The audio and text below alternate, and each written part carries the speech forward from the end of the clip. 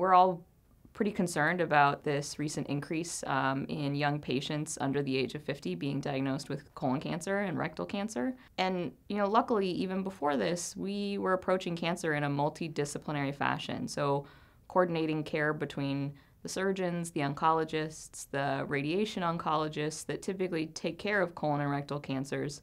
And so we've really sort of optimized that platform to deliver the best care for our young patients. Our young patients with colorectal cancer really have told us the areas that they need. So number one being psychosocial support.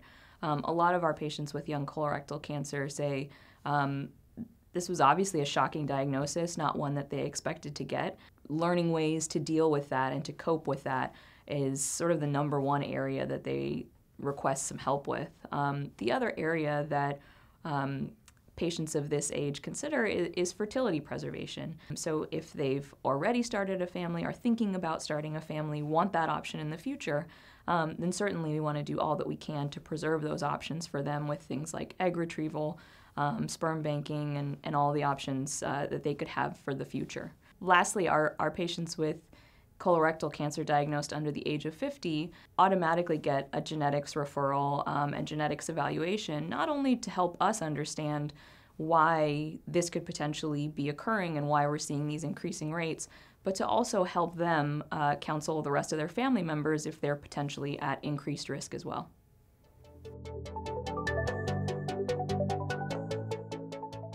A multidisciplinary team for colon and rectal cancer consists of a medical oncologist that will help the patient with things like chemotherapy and guide them through that phase of treatment, a radiation oncologist for our patients that have rectal cancer and will be receiving radiation, a surgeon, most likely a colorectal surgeon or a surgical oncologist that will also be taking care of their cancer when it comes time for their operation, and then also involves kind of our broader team members that help us take care of patients in a truly multidisciplinary way. So that would be our genetic counselors, our psychosocial support team, nutritionists, and physical therapists as well.